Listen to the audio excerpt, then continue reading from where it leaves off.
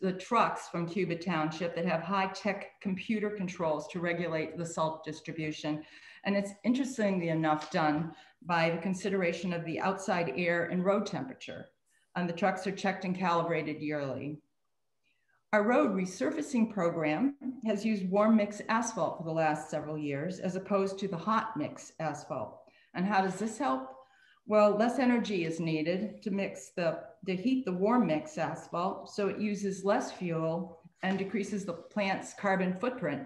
It's estimated it reduces the volatile organic compound emissions in the stack at the plant by 50 to 90%, as well as having a positive impact on the workers who deal with the smoke and fumes both at the plant and at the street. The warm asphalt mix is expected to have an increased lifespan, so the additional cost to use this is not prohibitive when this is factored into the cost formula. We're concerned about the health as well of our shallow aquifers, which produce most of the water our town relies on. We have 2 deep wells, which supply the water for a section of our town, but most of our homes are on the shallow aquifer. Several years ago, we installed a passive monitoring well at our village conservancy. And this well is part of a program through the Barrington Area Council of Government, which we're a member of, and the United States Geological Survey. This well monitors the level of our shallow aquifer, and it's done with computerized equipment that sends electronic data on a continuing basis directly to the USGS. We pay a yearly fee through BACOG for this equipment, but the information is also available to the Illinois State Water Survey to look at. BACOG now has started a new study on water quality, and we're participating with 6 other wells in our town, which are monitored with a collection of water samples to test and determine a baseline for water quality. Natalie Carney, our village engineer, collects these samples on a regular basis. Last year, we became a tree city. We've been spending significant money caring about our trees for years, but we failed until recently to put together an official tree committee so that we could become a member of this organization. At the same time as this, we've been working to remove the invasive species along our roadsides, such as buckthorn, teasel, et cetera, and have eliminated a significant quantity of both of those and several others. The next subject I'd like to talk about is recycling.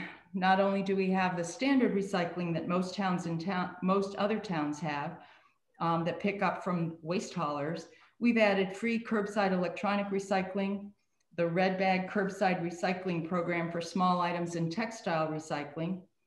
And further, at the Village Hall, we recycle cork, fluorescent light bulbs, rechargeable batteries, mercury fixtures, and styrofoam. The styrofoam has become so popular, and we just started that this past year, that we're trying to figure out how to better manage it with a larger dumpster right now. We advertise, and the recycling is pretty interesting because what happens is we have somebody pick it up and they compress it, and then they give it to DART, which is in Aurora, that goes to Indianapolis, and then they make it into, they reuse it for styrofoam again. So that's really been hitting our landfills, and we have tons of calls on that to ask more about it. I think yesterday we had like 3 calls on it just in one day, and we've been doing this all year. So let's see, we do quite a bit of public education through my postal letter, which is 3 or 4 times a year, Friday e-blasts, which we put out weekly, and our webpage. And so if you go to our webpage, www.southbarrington.org, and you scroll down on the front page, we have a large section called South Barrington Sustainability. And under that, 4 categories, which are recycling, air quality, water management, and electric, and each one of those have different categories on ways to be green. A few last items, our engineers also put together a draft for education as Lake and Pond Handbook and Resource Guide for the 35 homeowners associations we have in town. And there's a lot of small lakes and large ponds in town that the HOAs have to take care of. We're also in the process of activating a sustainability advisory committee to work along with our conservancy committee. And every year we're looking for ways to become more green. So I guess that's the end of it. Thank you. Appreciate it. Thank you very much.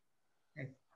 I think I'm most intrigued by the image of residents bringing their styrofoam to City Hall. Yeah.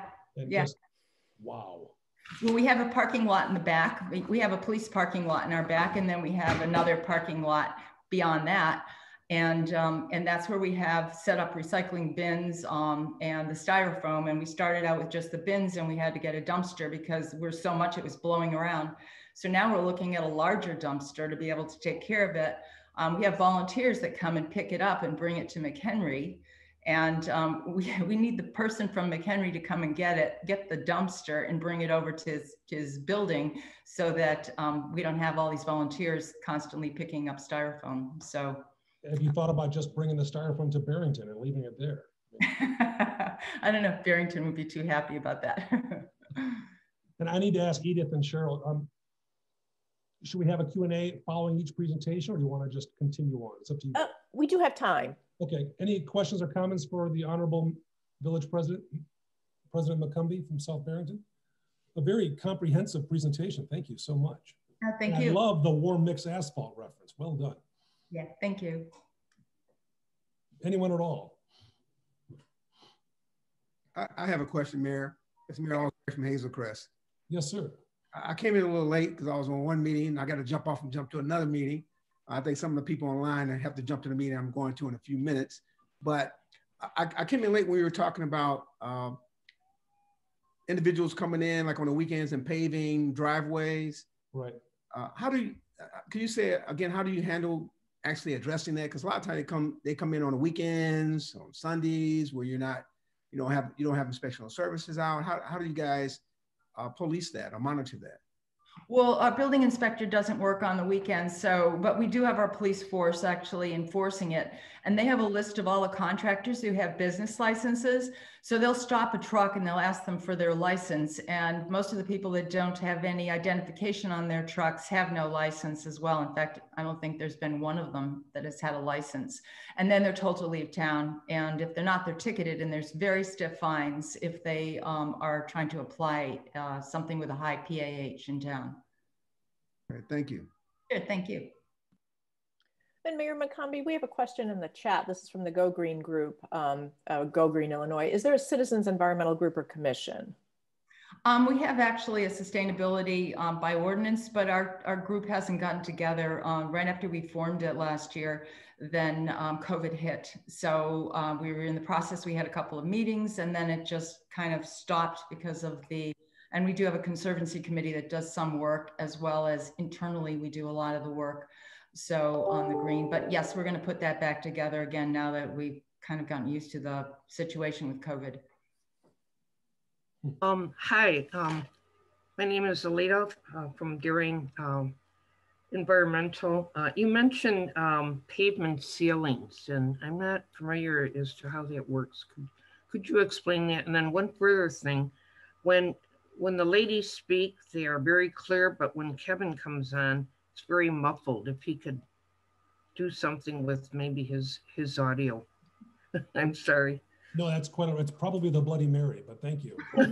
Yeah, I could hardly hear you, Kevin. So okay, I will. And the ladies are very clear. Thank you. So in regards to the pavement sealing, people seal coat their driveways. We have a shopping center, they seal coat their parking area and throughway. And we have Willow Creek Church, which is one of the largest in the United States, which has an immense amount of parking area. And so none of those are able to use any type of a sealant that has high PAHs. And so what we've done though is we've kept the individuals, if you want to seal your own driveway, which is very unique, and there's are few residents that do, but really not many, because it's not expensive to seal your driveway. This is really for commercial applicators, which make up the majority, by far the majority, I would say 99.5 or 9% of our village sealants. They're the ones that are having to have a business license. We examine the material that they're going to use. We've spot checked it in the past. You can tell the difference between, for instance, a coal tar sealant and an asphalt, just a regular sealant. So building inspector is really good at determining the difference between that. So you have explained it well. Thank you so much. Thank you. Did I mute myself again? No, you sound, Arlita, how do I sound? Better? A little bit better, but still a little muffled. But that's probably the best you can do. So well, it's better though. That's what I meant. My mother said that for 55 years now. You're funny. President McCombie, this is Dante with the Village of Hazelcrest. Regarding to your requirements on the asphalt and the ceiling, is that something you guys passed through a municipal ordinance, or how did you guys put that into, did you have to pass that through a board action ordinance, or you guys just following a specific set of codes? Board action. When we did that all through board action. And there were actually a couple of states out east that already had passed it statewide, but Illinois was not involved in that at all. So we municipal ordinance, but we still had many of our neighbors that were worried. They did some of their municipal parking lots, et cetera, but were reluctant to pass that through the community. And we thought, no, this is a cancer or carcinogen related product, and we're not in it, your driveway sealants scuff off, you carry them into your home. Children's playing basketball on your driveways, goes into the streams and causes mutations in aquatic species. And so we thought, no, this is time for us to make a move. We want to protect our environment. And this is one thing that we can help do that with by getting rid of them. So we basically have the ordinance. Sorry, but I think we need to move on. I was going to say that if there are other questions in the chat, I will kindly ask our colleague Cheryl perhaps to forward those questions to the appropriate responder, and that responder then can share it with you, or we can share it with everyone else. So. And I will also add that we will share a resource library. So if we can get some helpful information from all of the speakers, we'll put that together and post that on the Environment Committee page. Madam President, thank you again for your presentation. Appreciate it. Thank you. Thank you. Ladies and gentlemen, moving on, I have the honor to introduce to all of you my friend and colleague, the 40th mayor of Waukegan and the first African-American mayor, Sam Cunningham. Sam is on the board of directors and chairman of the Water Equity Commission of the Great Lakes and St. Lawrence Cities Initiative. I first met Sam when we were both together at the North American Climate Summit in 2017, and he is and proudly declares himself a climate mayor. He's a good guy all around, and we're delighted to have him. Mayor Cunningham, the floor is yours, sir.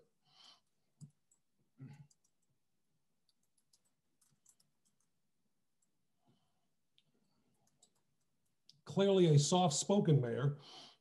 All right, thank you, Mayor Burns. But as you mentioned earlier, our friendship has started then and has gotten stronger each and every time that we meet. There's a different adventure. But welcome everybody, and thank you for allowing me to speak today. We're going to be talking to you about water infrastructure and equity updates.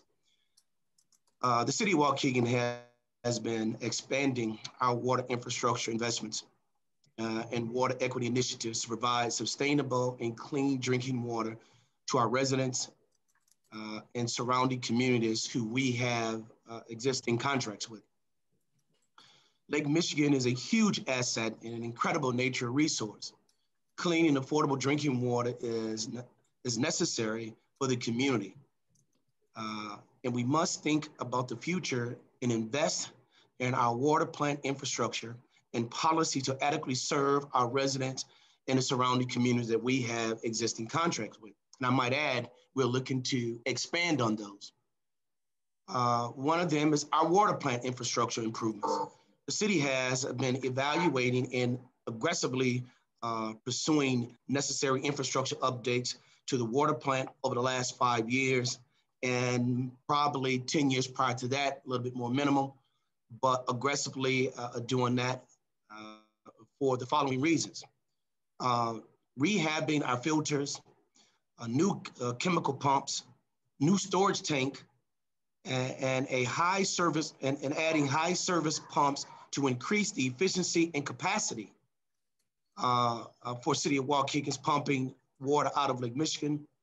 We're also pursuing these updates to ensure that we can provide affordable water to our residents and the surrounding communities in the coming years as they may face water shortages. Waukegan's water bill is roughly around $26 a month.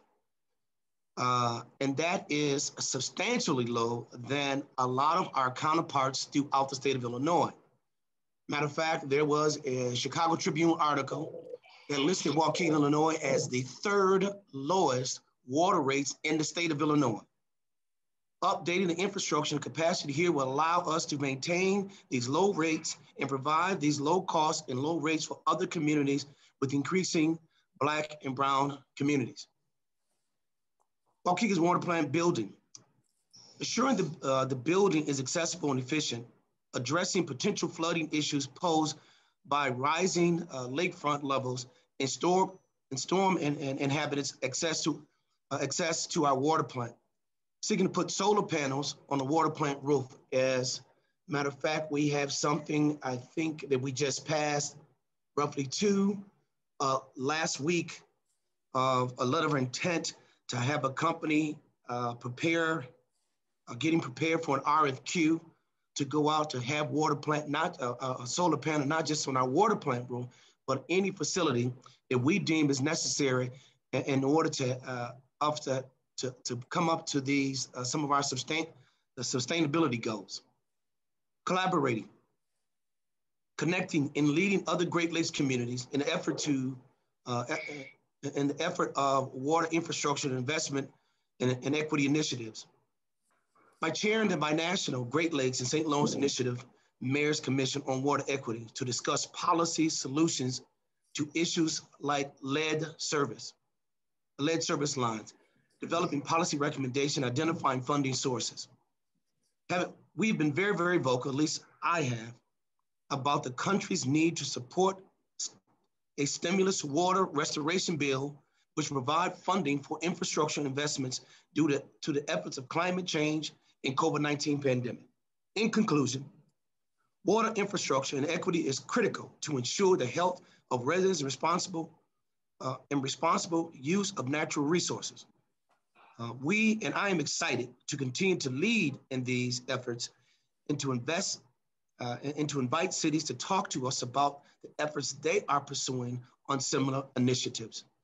And this goes for, particularly on that northern part of the state of Illinois, the city of Waukegan. I see the mayor of North Chicago, Mayor Leon Rockingham, the city of North Chicago, city of Highland Park, city of Lake Forest, and Lake Bluff. And I think the only city outside of Cook County is Evanston that has a water plant on there.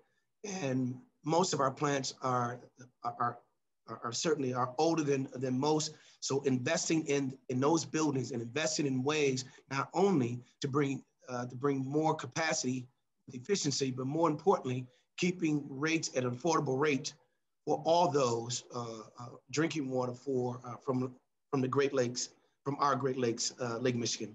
Thank you, and I'm open for any questions at this time. Thank you, Mayor Cunningham. Thank you very much. And it should be noted, ladies and gentlemen, that on the screen there we have our External Affairs Director from Waukegan, my friend Marcus, and of course our Sustainability Coordinator, Maya, who are also joining us. So any and all questions for either of those three distinguished guests, the floor is open for those queries. Yes, Mayor, can I address one question to you? Yes. Looking at the video, you have a very sophisticated water plant, which is wonderful. And you're able to attest, and like you said, you have the chemical pumps, you're checking all this out. How is it that how is the upkeep of this wonderful plant provided? I mean, $26 per month is wonderful, and it is reasonable, but how do you maintain this without having the prices go up through the taxes of the residents? Well, one of the things we've been able to do with that, ma'am, is we did an increase in our rates, and we put it up to like 10 years, so every year it goes up. So when we bond these out, the money that we use for the increase, we pay that with the bonds. So that really, really helps us out on that front of how the investment works.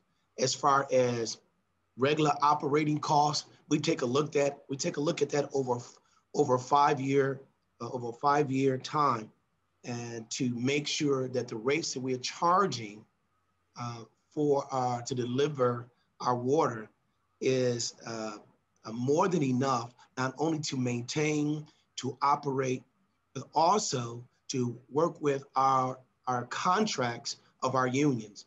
So right now we're in a very good position from what we charge versus what it costs to operate. And we take a look at that every 4 years. Thank you. Any other questions? Again, thank you, Mr. Chairman, Mayor Burns, and I look forward where we all can get together post-Zoom and in person. You guys take care. Certainly all try to stay healthy, stay home when necessary, which is difficult in our positions, and God bless you all. Thank you. Ladies and gentlemen, to be clear, Mayor Cunningham has invited us to Waukegan to buy us all dinner when we're able to get together. So, and that'll be charged to the water department. So, and this is why our relationship has always grown and is adventurous. Thank you. Any questions on the chat, Cheryl or Edith? Nope. Thank you so much, Mayor. Yes, thank you, Marcus, and thank you, Maya, for your help. Moving along, ladies and gentlemen, our next speaker is Mayor Jim Holland of the village of Frankfort. Now check this out, folks. He's retiring after 22 years on the board in Frankfort. 6 years as trustee, 4 terms as mayor. When Mayor Holland was first elected to the village board in 1999, Frankfort's population was approximately 7,300. Today, it is nearly 20,000, which of course is all the result of and criticism of Mayor Holland. So all those driving through town who have extra stops, Jim, way to go. Former executive board chairman of the Metropolitan Mayor's Caucus. And here's a fun fact, folks. This guy not only rides along with the snowplowers, but also drives the snowplow trucks when necessary to help remove the falling snow in Frankfort. And of course, our colleague Cheryl Scott, who's with the Metropolitan Mayor's Caucus, used to work with Mayor Holland. So we have a great relationship, a great story. Mayor Holland, the floor is all yours to talk about country market, farmers market in the beautiful city of Frankfort. Well, thank you, Kevin. It's certainly a pleasure to be here today, and I thank our former employee, Cheryl Scott, for inviting me here today to speak about our farmers market.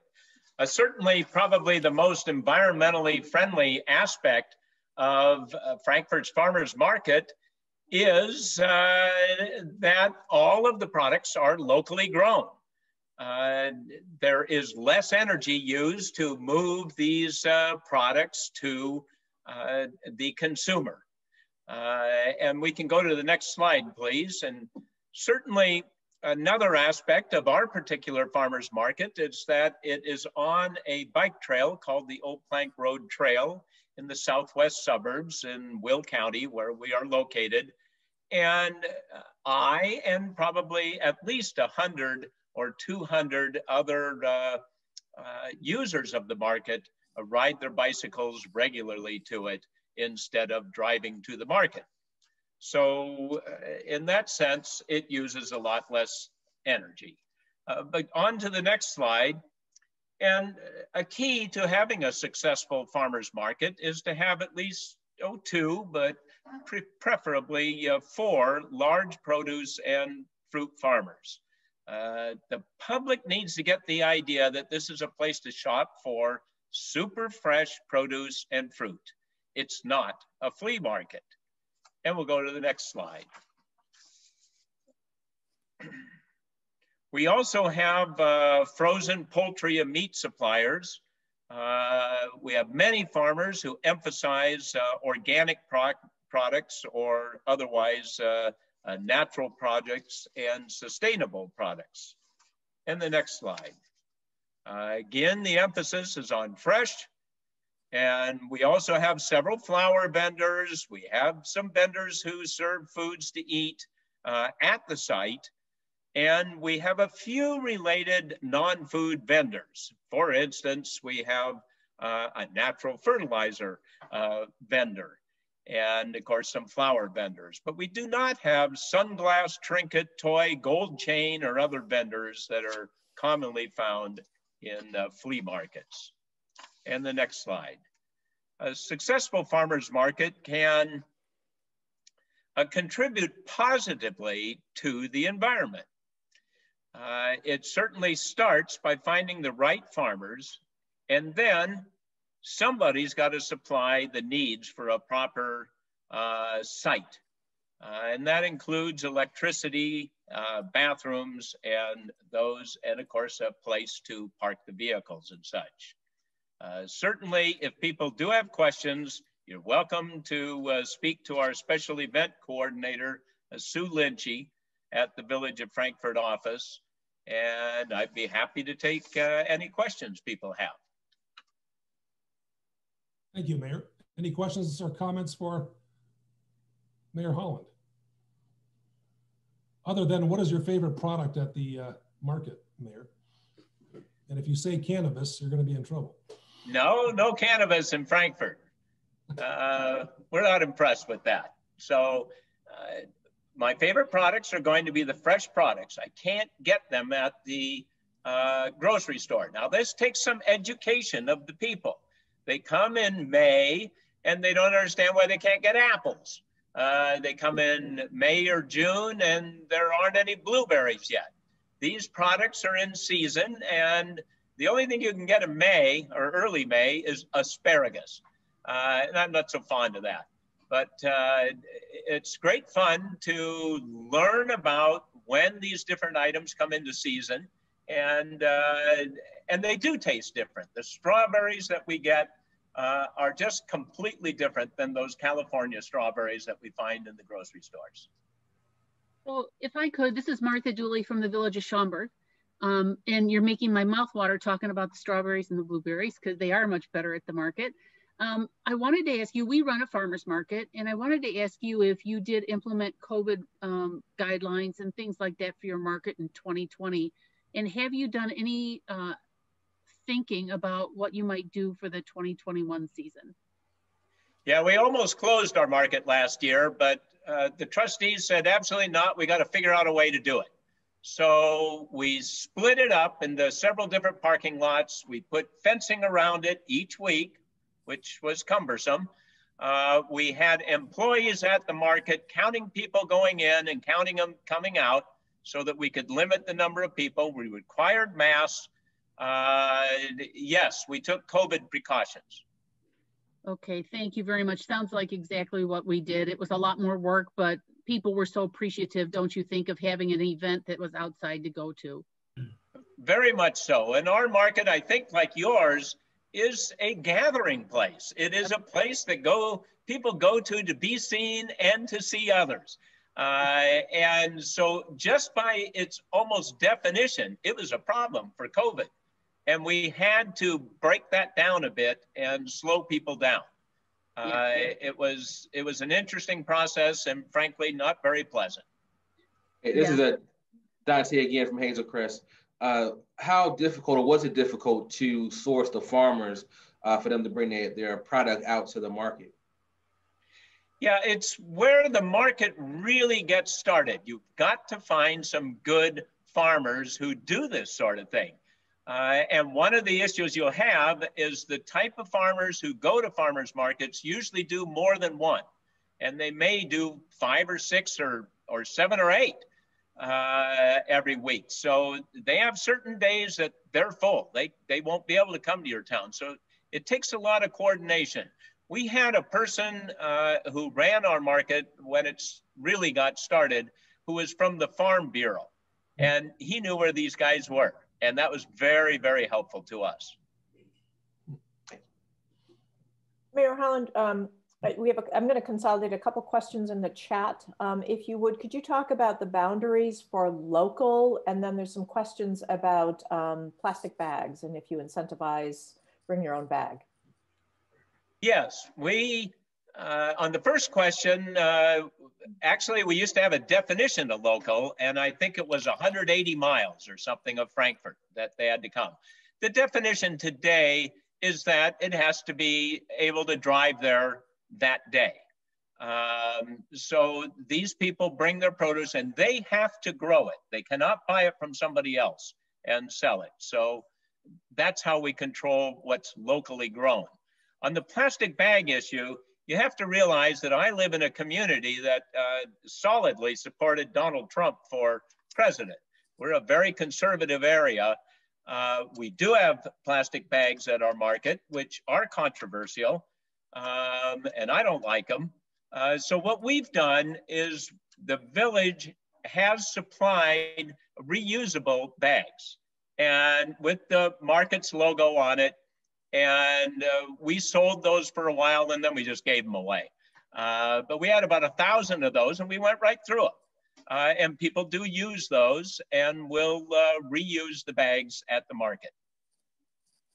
I would like to add to that, for the COVID situation, we usually highly recommend people bring their own reusable bags, and most of them do.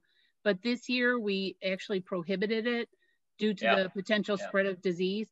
I noticed some people towards the end of the year started to bring their own, but we informed the vendors that they did not have to pack produce or anything into those bags. They could hand it to the customer and they could pack their own bags. So for COVID, it was a little different for us this year. Oh, lots of things were different. We even, for a while, we made the vendors wrap all of their product because people go in and they touch things. And we were concerned about that. We gave up on that by halfway through the summer. Yeah, we kind of had to let that go. Yeah. I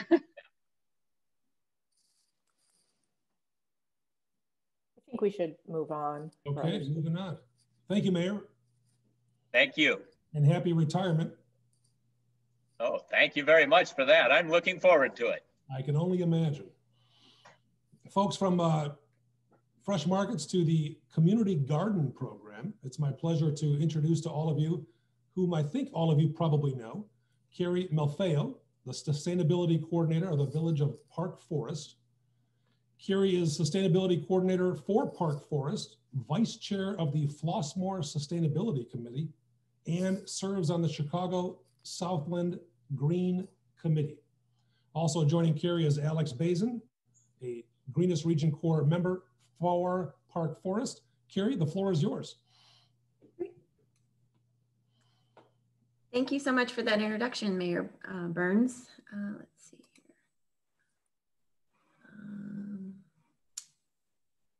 Can you see my slide yet? Let's see. Not yet. Okay, let's see here.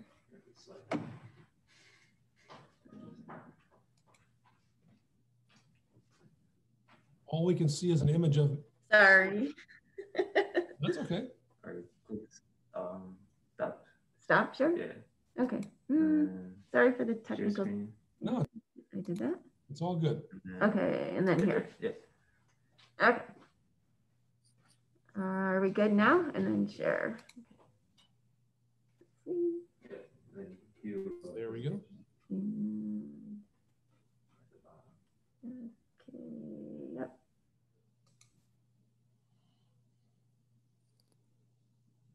Better? There we go. Yay, all right, we gotta go. Perfect, thank you. So yes, I am the Sustainability Coordinator in Park Forest, and thank you for giving me the opportunity to talk about our Community Gardens program here. A bit of history, everyone knows that community gardens are any piece of land gardened by groups of people. Historically, community gardens have played an important role in the US. Victory gardens in World War II brought people together to garden on public and private land. And at one point during the war, there was over 2 million victory gardens in the US, producing 40% of the nation's vegetables. Park Forest has a long history of the community gardens, going back to the allotment style gardens with 352 individual plots, started in 1979. The program was very successful in bringing members of the community together to grow their own food and continued through 1994's growing season. The current Park Forest Community Garden program aims to revive that tradition of growing together and growing food within the community. 2020 has been our best year with 10 community gardens, and we're hoping to, of course, grow that number in 2021. So why garden? Gardening is important because more nutritious, like the mayor of Frankfurt said, when you pick food closest to the ripeness, it keeps most of its nutritional value. When it's traveling a long way, the nutritional value of the food decreases, and of course you get travel emissions. And food in your local grocery store travels at least 1,500 miles to get to your shelves. It connects people to food, it brings the community together, it beautifies neighborhoods, and it's a great way, of course, for exercise and fresh air, and there's always a new thing to learn in the garden. So we implemented 2 different types of community garden programs. The first one, our community garden grant program. These are gardens that are on public or private land, including schools, workplaces, and houses of worship. They are eligible for a reimbursement of up to $100 per growing season for garden creation and development. Eligible projects, oops, sorry, let's go back here. Eligible projects inclusion of a new community garden, planting native garden, adding features that promote sustainable gardening practices, including composting and water harvesting systems, and supporting educational programs. The only caveat is the reimbursement does not cover tools.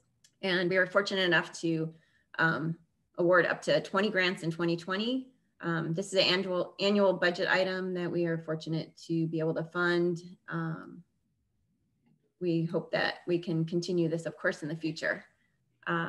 One garden this past growing season fit this category. It was a STEAM after school program that they took space close to their business, let the students prep the beds, plant, and learn about native plants and veggies right on site. So that was great. The other program is Village Owned Vacant Lot Garden Grant Program. And this is where the Village Owned Vacant Lots are available to residents to build a garden in exchange for maintaining the lot of the entire growing season. The gardeners can be reimbursed up to $250. Which that really offsets the cost of mowing for that whole season. And the reimbursement qualifications are the same as I mentioned before as above. So currently in Park Forest, we have about 90 different vacant lots that are either village or land bank owned. And this is a great way to turn that vacant space into something beneficial for the community. And we also have, and in part of our application, they are aware that this property could be sold and they have to relocate their garden if that happens. So, water options. Of course, that's the most important aspect of having a successful garden is being able to access water. So some of the options we suggest is like a rain barrel shed collection system, like the picture is showing that setup, IBC containers, and then we also have a neighbor water credit program. These are for properties directly bordering the vacant lots. They are eligible for $25 outdoor water spigot. This application has to be signed by both parties, of course, and renewed annually. And then also we have a community garden water delivery program. If the gardener doesn't have a willing neighbor, they can receive water delivery from Recreation, Parks, and Community Health Department. There is a fee of $25 per delivery due when the order is placed. The deliveries will be made on Wednesday. I'm just giving you this a guideline so you know how the system works, but deliveries are made on Wednesdays. The orders have to be placed by 5 p.m. on Monday prior. And this service will fill up rain barrels or IBC containers on site. The community gardens application for both these programs cover a lot of different areas, and I can send a link of our applications so you can take a look at how we set them up. But there's questions like, how will your garden benefit the community? Do you serve or engage low-income community members? We ask that one person is a designated garden liaison. And of course, we have waivers for liability and release. They commit to winter cleanup, a photo policy, an end of year survey, and we encourage composting on site. So here's some examples of our community gardens in our area. So the first is the fire department garden. It was built in 2016 by village staff. It has grown to 9 beds total now, and we currently share it with Aunt Martha's, which is a health and wellness non-for-profit organization located nearby. We have a watering schedule set up, and the police, fire, and village hall staff share in the duties and enjoy the harvest. We also have a micro pantry that was just installed this past year, located at the garden, so any surplus harvest goes in there as well. The Neola Street Garden, there's currently 3 groups sharing this lot. One of them is the South Suburban Special Recreation Association. That is a therapeutic recreation program that provides individuals with disabilities or special needs the opportunity to experience the garden space, get their hands dirty, connect with food. Another community gardener there has a website blog called Roots to Grow, and all the beautiful photographs that are in this presentation are thanks to her to help share with those. This space is about 3 city lots, and it is almost full of beds. Wow. We have a Lester Road community garden. It's one of the most colorful, as you can see through the photos. Buckets are widely utilized in all gardens to add extra growing space without soil prep. So that involves with starting a new bed. The gentleman that runs this community garden has great neighbors. He has been doing it for probably 6 years now. And the way he has the neighbors on board, of course, he shares his harvest with them every season. The Indianwood Community Garden is probably the biggest garden of all. I believe it's about 7 city lots together. It's very visible in the community, and the gardeners always tell us that people are always stopping by, asking them questions and inquiring. The Environment Commission is planning to have garden talks at this location this coming spring and summer.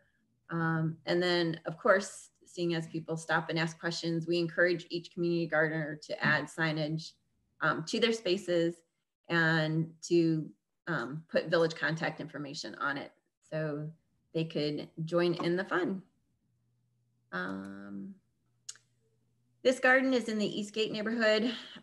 This garden is especially beneficial because it's located in an economically challenged area. The woman that started this had a deep desire to show the community how to create a garden and apiary with minimal impact on the natural world. She started a global restoration fund, non-for-profit, and works with the local children to educate, instruct, learn beekeeping, plant, and harvest food for their neighborhood. Nearby church saw what great work she was doing, engaging with the neighborhood, and donated children-sized bee suits so the kids could experience the apiary habitat safely. She hosts campfires, some more gatherings for the children and their families, and is in the process of building a timed irrigation system with solar panels. And she also received a sustainability award from the village last year. The St. Irenaeus Church Community Garden, it has been in works, or has been a working garden for over 10 years. And all the produce is donated to the food pantry that is located in the church. Currently, the food pantry is servicing people twice a week. The photo is only part of the garden space, but wanted to show you their rain barrel and IBC water storage system, which is very impressive. They have fruit trees, native and pollinator gardens, as well as an extensive compost system. They have utilized wood packing crates to repurpose for raised beds. And the organic produce production is at optimal level. One final note I wanted to let everyone know is we have a free seed library at the Park Forest Public Library, and we have an office full of tools just waiting for the pandemic to end so we can launch our tool lending library, which will be housed at the public library also. So I'm happy to answer any questions, and thanks so much for your time and attention. Carrie, very cool. Very cool. Any questions or comments for Carrie? We're a little snug on time, but we do have one. If you can get to that, Carrie, would you allow beehives at your sites, and how do you handle any complaints from folks who use the vacant lot and when it's sold? So bees and then land acquisition. Yeah. Right. We have a bee application, of apiary application, and they do have to notify their resident, their neighbors about the apiaries on site. We do have like yearly inspections. Haven't had any real complaints at all. The only community garden right now that has apiary is that Eastgate one that I had mentioned, but there's a lot of residents that have apiaries in their backyard. And then the second part of that question, I'm sorry. About the transition of land when a property is sold. Oh, right. Yeah, we haven't had too much problem with that just yet. But of course, that would be a lengthy process. So it wouldn't be, we'd make sure that the gardeners had ample time to move it. And the raised beds that they put in are pretty easy to remove and relocate. Thank you. And we should move on just so everybody gets a chance. Thank you, Carrie, very much. Thank you. And again, folks, all this information will be available to you. Edith and Cheryl will make certain that it's easily accessible. So moving on, folks, the Ashford Detention Basin Naturalization Project is going to be discussed next. And we have the pleasure of Bob Fleck, the Executive Director of Westmont. And as I learned earlier, a native of Westmont, have lived in Westmont your entire life. And according to my Zoom screen, that's about 22 years. Sure, thank you. It's all yours, Mr. Fleck. Well, thank you, Mayor Burns. Appreciate the opportunity to tell you about our project here today. I was invited to share this project by a member of our Environmental Improvement Commission, Glenn Gabriel, who is on this particular Zoom. He happens to live in the subdivision where this project is located. Just a quick little history on the Park District and Village connection. As you can see from the slide there, I'm with the Westmont Park District. I've been Executive Director for 4 years now, but prior to that, for 20 years, I was Superintendent of Parks and Planning for the Park District and Landscape Architect for the Village of Westmont as a shared employee. And that relationship, which goes back long before me, has a lot to do with a lot of the native landscape and habitat initiatives that we've implemented here in the community. Prior to that, in the mid 90s and before, if you couldn't pave it and play on it or mow it and play on it, there wasn't much interest here in Westmont. And then when I came on staff and with the the cooperation of some others, we began to make that change and realize there was tremendous opportunities for habitat restoration, native landscapes. And I will tell you, one of the projects that greatly influenced me shortly after I was out of college and working here was the Peck Farms project in Geneva, which I'm sure Mayor Burns is very familiar with. I had a relationship with some of the designers that were involved in that project, and we implemented some of those ideas into some of the things we've done here in Westmont. Now with that, the Park District and the village share a lot of properties together. We jointly own some property, but a lot of our detention basins are in joint ownership and responsibility.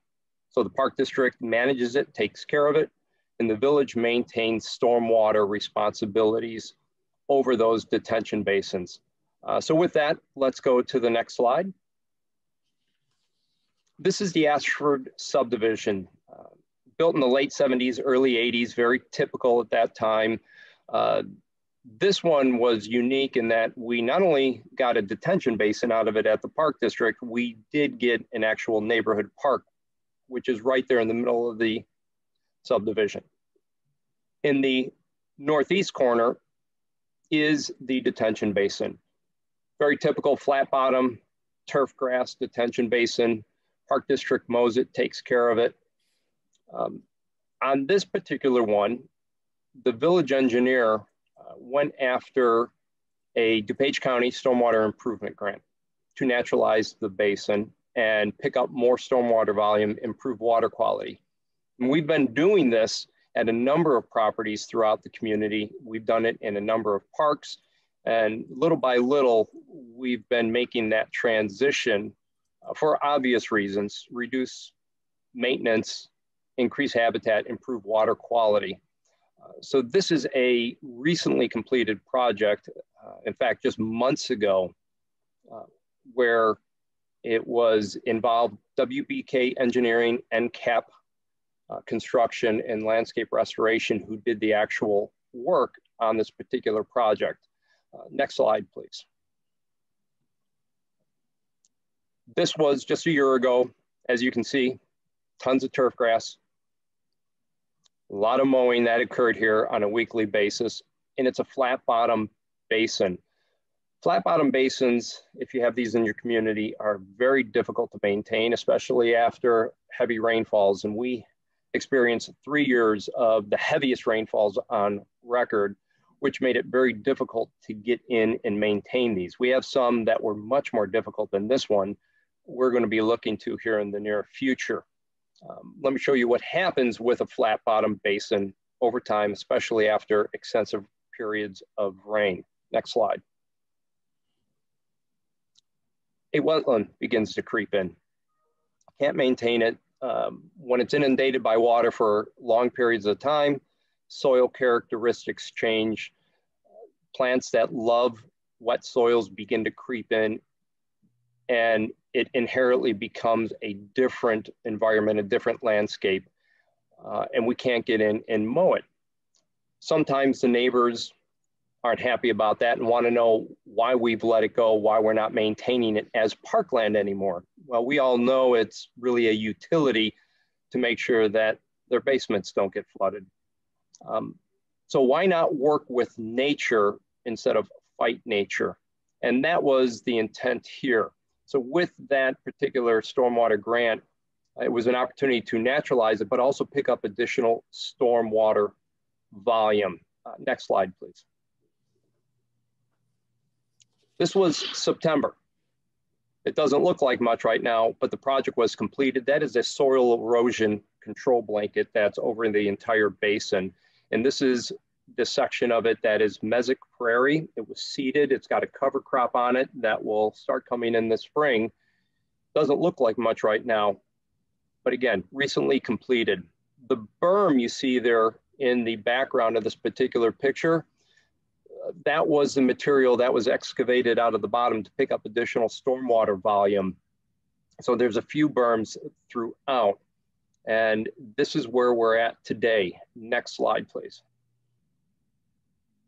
And that is the wetland that was created in this. Now, the wetland you saw in the existing conditions is still there. This was an expansion, an enhancement of that wetland for additional volume and also for additional habitat. It'll make it easier to maintain this long-term by having a little bit of wetland in there, and then on the higher elevations, the upper slopes, moving to a prairie type seeding. So it's mesic prairie to upland prairie on the berms. And that is not seeded. There is some seed in the wetland there, but those are mostly live plugs for immediate establishment of that. And with the fact that those soils are already wet, it's easier to get the plugs to become established rather than trying to seed 100% of it.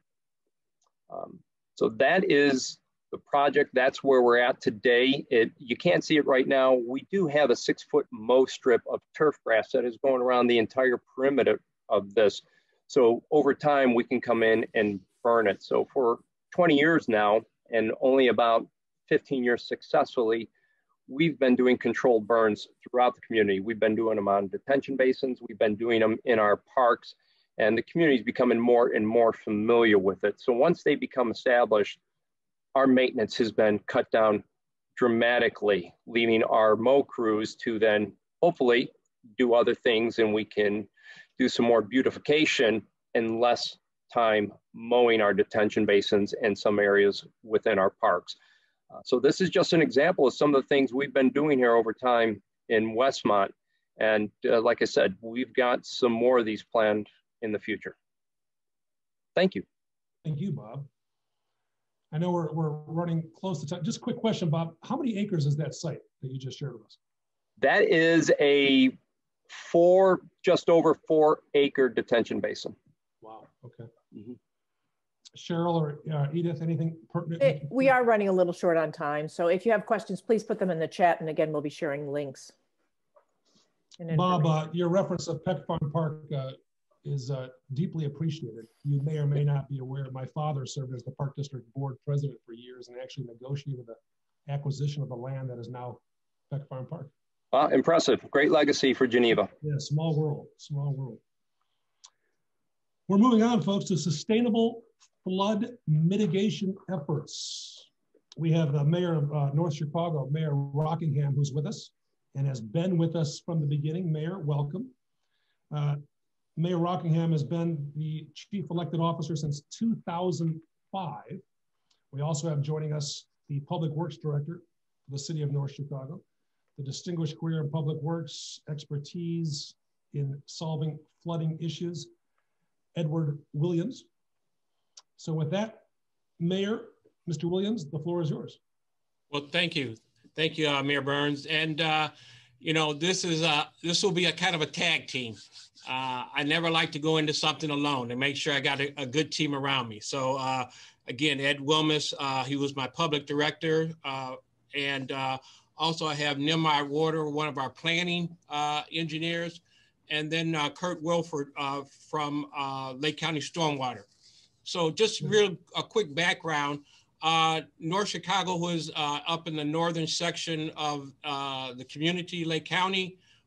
We had actually a housing development, stormwater, strawberry condominiums that continue to be flooded, and Route 41, which is a major thoroughfare that would flood out also. So we had to do something to try to eliminate and to help to remove some of that flooding. So this is actually a collaboration with few entities to make sure that we move towards a more sustainable effort in regards to the water. So with that, I'm going to actually turn it over to real quick to Nimrod Warder, who will give it to Kurt from the Lake County Stormwater Agency. Nimrod? Hello, everybody. Happy 2021. Thank you. As the mayor said, I'm Nimrod Ward. I'm the senior planner with the Department of Economic and Community Development, City of North Chicago. In a few moments, our partners from the Lake County Stormwater Management Commission will likewise introduce themselves and provide some more details about the subject at hand. Before we get into the meat of the presentation, I just want to quickly provide a brief rundown about the city of North Chicago. For those who are unfamiliar with our culturally diverse community, we are located roughly 35 miles north of downtown Chicago in the northeast quadrant of Lake County. It's less than 15 miles from the Wisconsin state line and about 55 miles south of Milwaukee. According to the U.S. Census Bureau, we are roughly about 30,000 residents at this time, which about half of that is Naval Station Great Lakes. We are proud to be home of Naval Station Great Lakes, which is the only boot camp for the U.S. Navy, as well as the home to the Captain James A. Lovell Federal Healthcare Center, which services active duty and retired military members alike. Within our city, we have internationally recognized health and pharmaceutical giants such as Abbott Labs, AbbVie. We also have Rosalind Franklin University and a variety of other industries that you can see on the screen. Now, with respect to the project at hand, much of the discussion today will stem around a few major flood events that occurred over the past few years, most notably in 2014 and 2017. So the entire city was actually impacted in both occasions, but one section of town was disproportionately hit harder than the others. That was namely the area around the Skokie Highway corridor, which is the far west side of town. The epicenter, as the mayor mentioned, is just south of Illinois 137 Buckley Road, which is a 247-unit residential development referred to as Strawberry Condominiums. This development was actually built in 1972 and is now nestled behind what is a major commercial corridor. Obviously, at that time, they had different standards for stormwater issues. And one thing that we noticed that's the key contributing factor here is, unfortunately, this was built in a bit of a bowl. This development sits about 5 feet lower than the surrounding area. And so due to these topological differences, during the event in 2014, there was roughly 54 condo units that took on significant water damage, some of them having over 2 feet of water on the ground floor.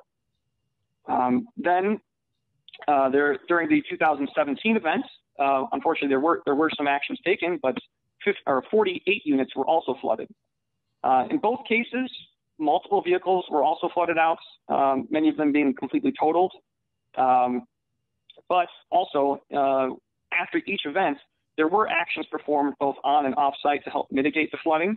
Yet the need for larger scale planning was evident to help reduce the likelihood of more water damage debris and personal items making their ways into landfills. Also, unfortunately, a good number of the folks who live at those buildings, their insurance would not cover the expenses because this was not considered a floodplain area. Well, that being said, for more information on the events and the subsequent matters, I'll pass things along to our friends at the Stormwater Management Commission. Kurt, you can take it from here. Okay, thanks, Nimrod. Yeah, so good morning, everybody. Thank you for the opportunity to highlight one of our flood mitigation projects in Lake County. Also in the presentation, I want to introduce Ashley Strelchek, and she's a water resources professional with the commission. And we have a large coordination effort with multiple levels of government, which we'll go into detail here. So I wanted to invite Ashley too. But I know that flooding affects everyone's communities. You've either been personally affected or within your community. Flooding is the #1 most common natural disaster in the United States, in Illinois, in Lake County, and possibly even in your communities. But flooding is natural, and flood damage has been recorded 350 years ago when Father Marquette set up his cabin along the Chicago River. He flooded out and damaged his cabin. So flooding's not new. It's been experienced throughout the ages, before development, before European settlement. But now we have new approaches to mitigate flooding and maps to identify where these floodplains are. And the one message I wanted to convey to the group is that all of your communities, if you have FEMA mapped floodplains in your community, you should take a look at the 500-year level floodplain if it's shown in your community. Lake County, we've done some analysis on our Des Plaines River corridor, and due to the development in upper Des Plaines River in Wisconsin along I-94, you can drive up to Milwaukee and you'll see all the development that's occurring. as development continues, more runoff adds to our watersheds, and the increased rainfall is making problems even worse. So through our analysis for the Des Plaines River and Lake County, the 500-year floodplain that is shown on the FEMA map is approximately the new 100-year level. And I'm not saying that's going to be equal to your communities, but it gives you an idea of what the future may look like in your communities. Now, the FEMA maps only tell half the story. There's a lot of urbanized flooding that occurs outside of these floodplain areas, like the strawberry condos, but it's a pretty quick look at your community and look at those FEMA maps and take a look at those 500-year levels. I'm going to move along quickly, but why is flood mitigation important? Well, as we add more impervious surface, there's more runoff. Now, I used to present this slide and I've enhanced it now. And on the right, you can see the clouds and the raindrops are a little bigger now. We're getting more extreme precipitation. We're getting more frequent events. It's overwhelming the outdated infrastructure that we have. And the third item there is maintenance or lack of. Stormwater maintenance typically goes unnoticed until it becomes a problem. There's not enough proactive maintenance. There's not a lot of funding resources to handle it, but due to the maintenance problems of the existing systems, that leads to additional flooding. This is the Strawberry Condos development, and you can see the wetland complex on the west side, and like Nimrod described, the condos themselves were developed in a bowl. So they're actually lower than the wetland themselves. And when the wetland receives a lot of runoff, it overtops and spills into the condominium complex. So through multiple internal phases, we've tried to alleviate the flood damages within the subdivision. This was one of our recent phases where we constructed a flood relief channel along the west property line that intercepts the overflow and then diverts the water around the condominiums. Another project that we're in discussions with IDOT and the tollway, they own the wetland complex. We want to reconstruct a diversion berm between the two properties so the sheet flow of the water will hit this berm and not overtop into the subdivision, but it'll actually be diverted around the subdivision. I'll get into those details in a second, but really one of the main discussion points is drainage and floodplains. They don't respect political boundaries.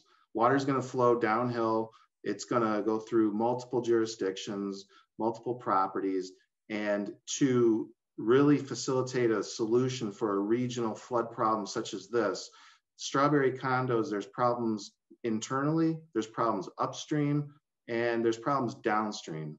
So the downstream area is the Route 41. That's the picture that you see there. All of Route 41 is submerged, businesses are impacted, roads are closed, there's vehicular safety issues, and then this water needs to drain further east into the Skokie River, which runs through the Great Lakes Naval Station area, and there's military housing within the naval station that floods as well. So we identified local drainage, state drainage, and federal drainage issues. And just as the previous presenter talked about responsibilities, there's a lot of finger pointing that goes on, and whose responsibility is it to maintain all this?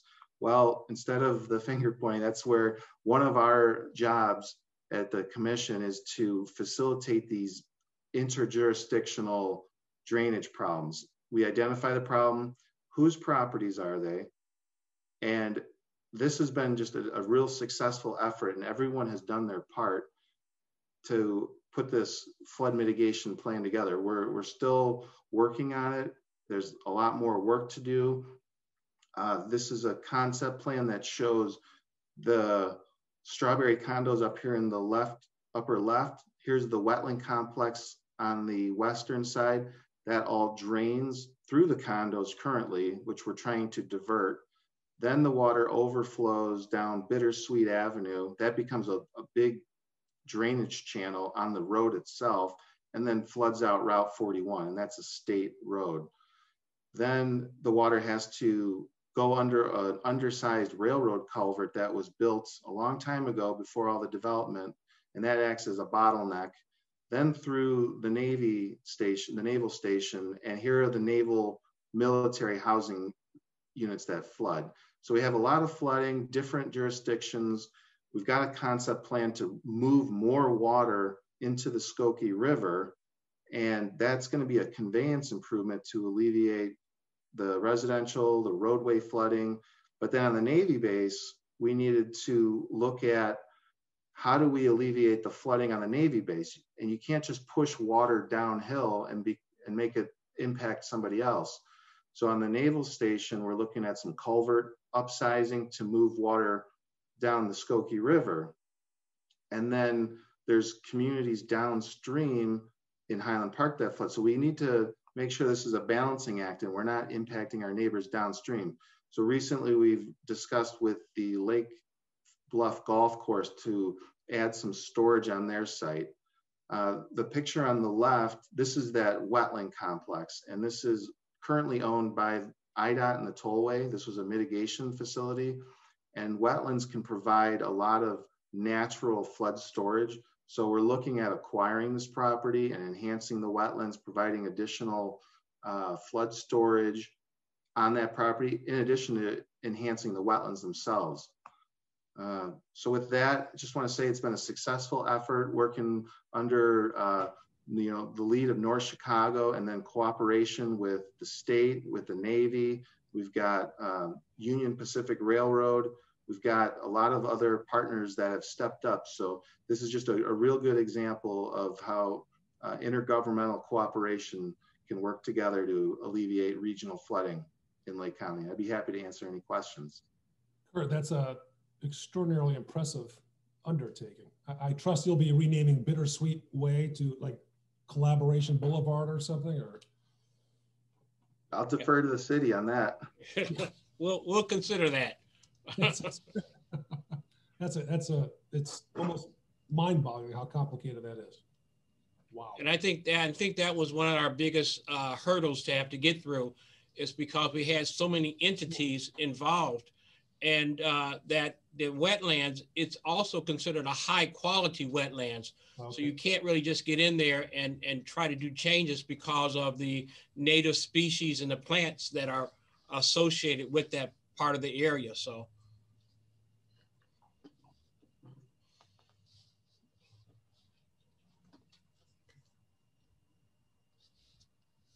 Edith, that could be a field trip in the future, heading up there. That'd yes. That's what I was going to suggest as well. So great sessions, short presentations on flooding, but I think we'd love to come out and take a look at some of these sites. Absolutely, and of course, free lunch in Waukegan. So.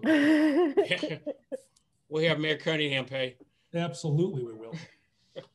Our next presentation, ladies and gentlemen, is by our friend Dante Sawyer, the village manager of the village of Hazelcrest.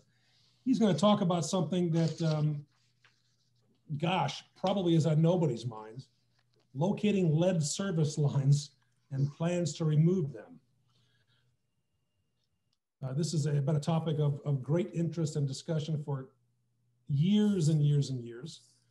We're delighted to have Dante with us. Dante, welcome, and the floor is yours, sir. Thank you, Mayor Burns. Welcome. My name is Dante Sawyer. I'm the village manager here at Hazelcrest. Mayor Alsbury, who was able to participate earlier, he had asked a question. He had to jump off, so he sent his regrets. And so presenting with me will be our Greenest Region course member, Mr. Jordan Henderson. So you guys have been stuck with the B team for today. Excellent. So we'll try our best to keep it. No, this is the A team. This is good. So the village of Hazelcrest recently became a member of the Metropolitan, of the Mayor's Caucus, Greenest Region Initiative about 2 years ago. And this will be our second year with Jordan, where we have a member dedicated to help the village focus on sustainability projects. Hazelcrest is a community about 27 miles south of Chicago. roughly about 13,800, give or take a few hundred based on the next census outcome. And as Mayor Burns already presented, there's been a lot of energy, a lot of recent energy around the replacement of lead service lines throughout the state of Illinois. Most recently, there was a bill presented in a lame duck session from the lens of economic equity to have these lead service lines removed because they tend to be located in communities of lesser means, communities of color, Hispanic and Black African American communities. So what the Village of Hazel Crest wanted to do with this project will put ourselves in the best position to be shovel ready at the time where there is assistance made available to local communities to remove lead service lines. So the first thing we have to do is actually identify where the lead service lines are at in order to make a plan to have them removed. So with that said, I'm gonna turn it over to, again, Jordan Henderson, who is our Greenest Region Court member, who is helping take the lead on this project for the village. Jordan? Thanks. Yeah, so first I'll provide a little context around Hazel Crest and lead. We get our water from Lake Michigan, like most Chicago area communities, and that water is regularly tested against a number of contaminants, including lead, and that testing is done per Illinois EPA requirements. So why is lead so dangerous? Essentially, there is no safe level of lead exposure. It doesn't matter your age, gender, or health demographics. Lead is dangerous for everyone, but children under 6 represent the most at-risk population. This is because lead can cause a number of physical and cognitive development that can last the rest of their lives. And so this picture on the left is an infographic that we use that shows a number of different ways lead can enter your home. The primary way lead gets in is through a lead service line coming into your house. However, non-lead lines can still be soldered together with lead, which can, again, lead to leaching into the water supply. And then the picture on the right is a picture of a lead service line within a home itself. We use it to help residents self-identify the line in their homes. And what makes it stick is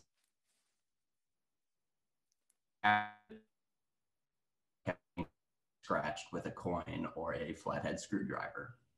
And so now I'll turn it over to Dante again to speak a little bit about how Hazel Crest has started this process. So initially, we started this process by the Greenest Region member that we had prior to Jordan, individual by the name of Cheryl Watson. She was able to connect us to a technical assistance grant provided by the Metropolitan Planning Council in assistance with the Center for Neighborhood Technology.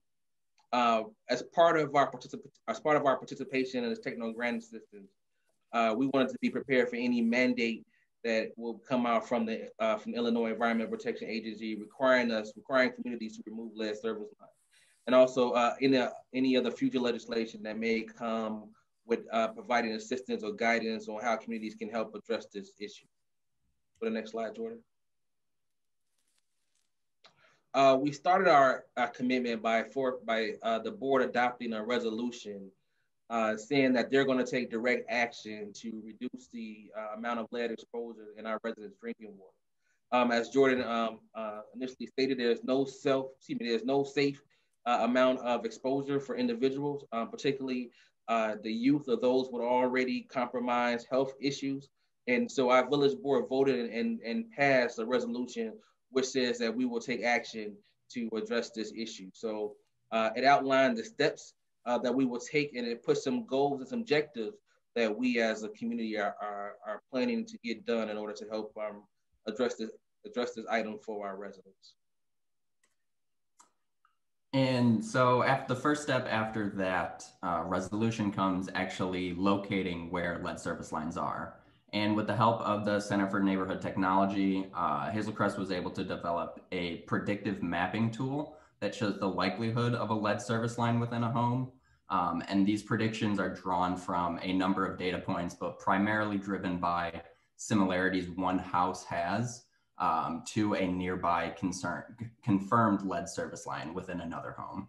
And as you can see on the right, There are 2 neighborhoods that stick out within Hazel Crest as having a higher number of likely or confirmed lead lines, and this is shown by the orange and the red colors. Might need to move this. And as expected, these 2 neighborhoods are among the oldest neighborhoods within the village and would likely have been built before lead service lines began to be phased out. And then once we know where the lead service lines are, we're currently finalizing our plan with MPC, but it will include replacement priorities based on income level, as well as a schedule for this replacement process and sources of funding. And we want to make sure that this process is done in an equitable manner. And this mapping tool allows us to do just that. We can filter the map by homes with children, the age of the home, and in the picture on the right by median income. And as you'll see that the 2 neighborhoods that had the highest likelihoods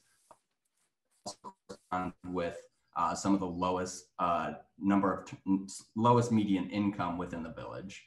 So there's a lot of intersection here that we're looking at. And so finally, what's left for the village to do? And that's to begin the process of removing the lead service lines in accordance with our plan. Most importantly, we need to secure funding. Lead service lines represent a significant investment for residents because they technically own the service line all the way up to the property line. So we need to create a way for everyone to be able to afford or finance their replacement. To determine priority for the initial rounds of replacement. And this would look at high density of intersecting variables like lead identification, median income, homes with children, and the age of the home itself. And then finally, of course, just more outreach. More cooperation means more success. And in this case, the more positive identifications of lead lines that we get from our residents, the more accurate tool allows us to become more and more efficient within our planning.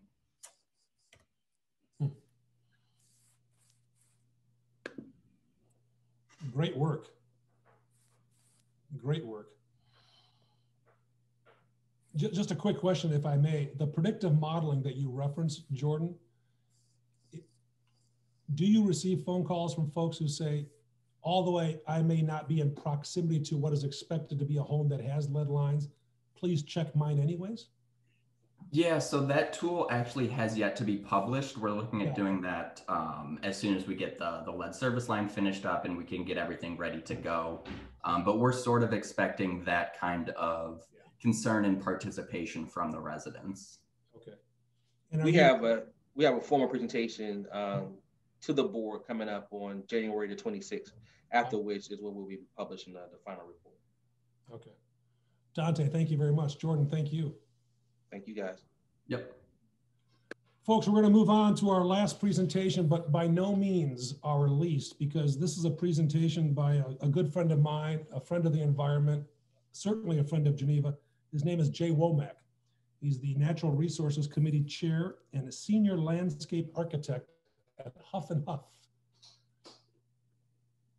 On my notes here, folks, I want you to see this. These are my notes that are sometimes written. And on the bottom of my notes, it says, quote, "These guys are crazy. They lost their ash trees in Geneva and turned to the bottle for help." Ladies and gentlemen, Wine, Cheese, and Trees event by the Natural Resources Committee in Geneva. A big hello to Jay Womack, the Lorax of our community. Thank you, Mary Burns. Thanks for inviting me to speak. As he said, first and foremost, I'm a landscape architect. I'm also an ecologist. I work for a company in Oak Brook called Huff and Huff. But the Natural Resources Committee is an all-volunteer group. We're about 10 strong. We've been in existence for almost 15 years, of which I've been the chairperson for at least 13, because nobody else wants to do it. A number of years ago, we do a lot of different projects. We do an Earth Day event. We do a Fox River cleanup. We do, I help work on the forest preserve for Kane County Forest Preserves to clean out buckthorn and honeysuckle. And a number of years ago, we've lost a lot of our our ash trees to emerald ash borer.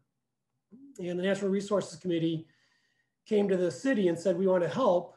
We want to help plant trees. And we started adding up what it would take us to replant 2,800 trees. And we realized we needed some serious money to help us do that. And so we came up with this idea called Wine, Cheese, and Trees. And we made a film last year. This will be our 10th year in 2021. It'll be virtual this year. Last year we had 250 people. We brought in over $35,000. Almost every single thing is donated. And we teamed up this year with the Geneva Park District Foundation. So we split the proceeds to plant trees. Last year we planted almost 250 trees amongst our two groups to bring back our urban forest. And so with that, we have a film, that's what I'm gonna end with, that kind of shows what Wine, Cheese, and Trees looks like. And again, 100% volunteer driven. So thank you.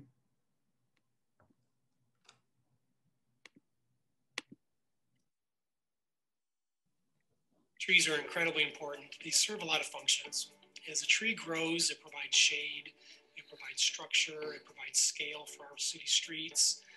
It absorbs airborne pollution, it provides oxygen, it takes in carbon.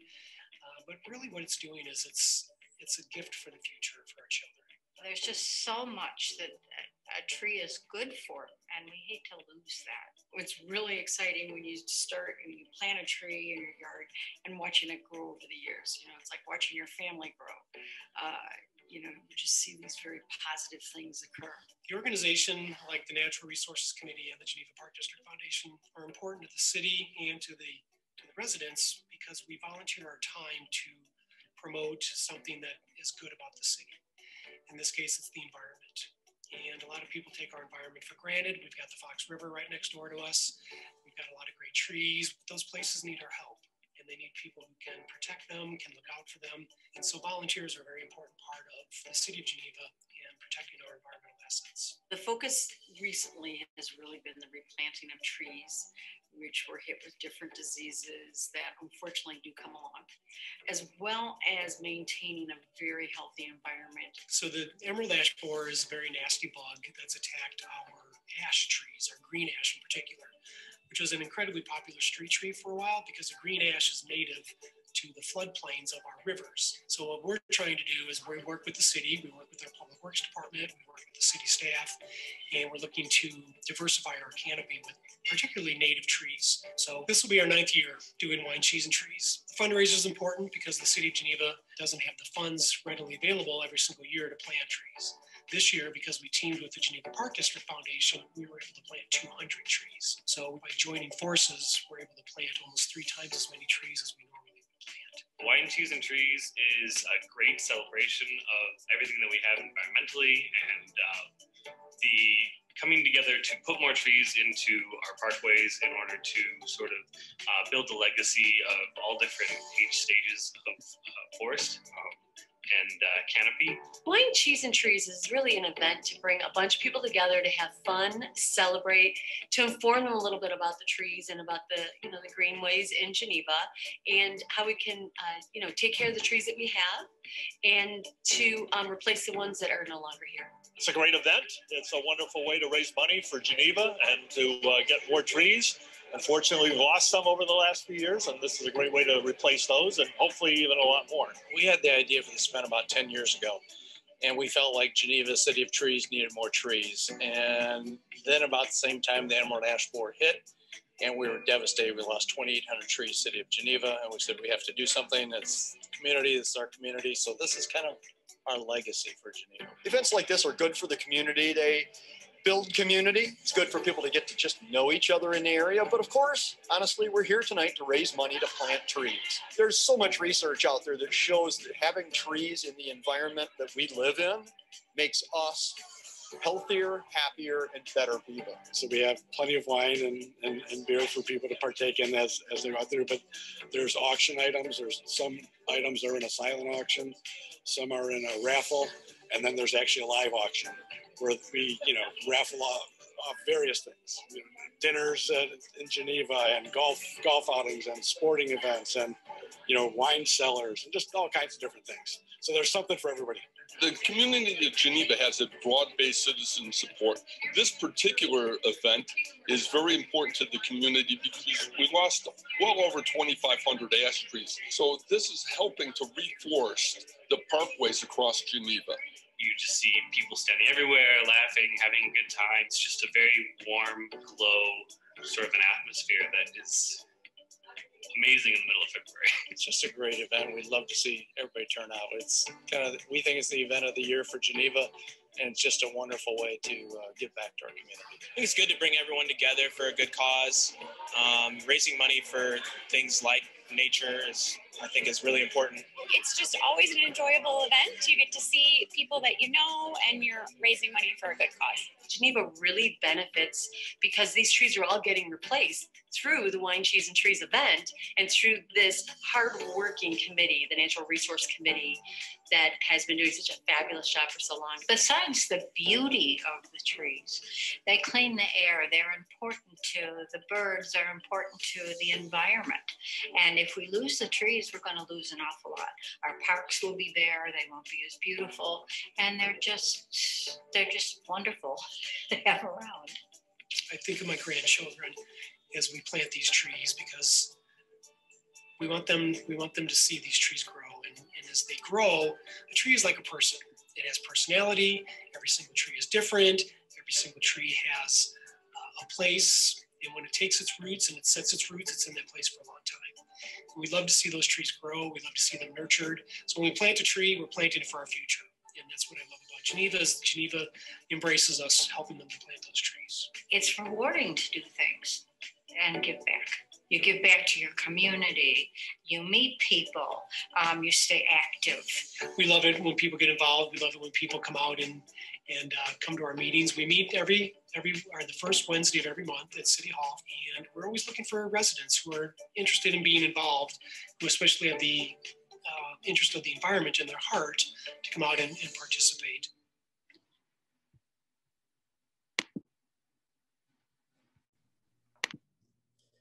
That's Wine, Cheese, and Trees. The word I think of is inspirational. We try to inspire people. It makes me cry. I do think about my grandkids all the time, and we're very lucky. But our trees need our help. Our cities need our help, and that's what we're here for. And volunteers can make a difference. We make a huge difference. And I'm very fortunate to know so many people on this call. I've worked with some of you in your municipalities and your cities, and that's why I give of myself, because we all give of ourselves. And you've seen it in the presentations today. It takes a village to raise a community, and very, very proud of what we've done. The Natural Resources Committee has been around for 15 years, and we're all volunteers. And I remember when we went out on a limb and we gave away compact fluorescent light bulbs, and we thought we were on the cutting edge, and we were crazy. And then when we started Wine, Cheese, and Trees, we thought, who would show up to an event and pay money to be here? And they do. We over 250, almost 300 people last year, and we brought in $35,000, and we used that to replant our parkways in our city streets. So it's a great opportunity, and we're very fortunate. And our Mayor Burns has been very supportive and shows up at every event as well. So we appreciate his help. So thank you very much. I just on the off chance people are curious, in the chat room, Mayor Cunningham of Waukegan said that he's going to buy 100 tickets to this year's event. 100 raffle tickets. 100, yeah.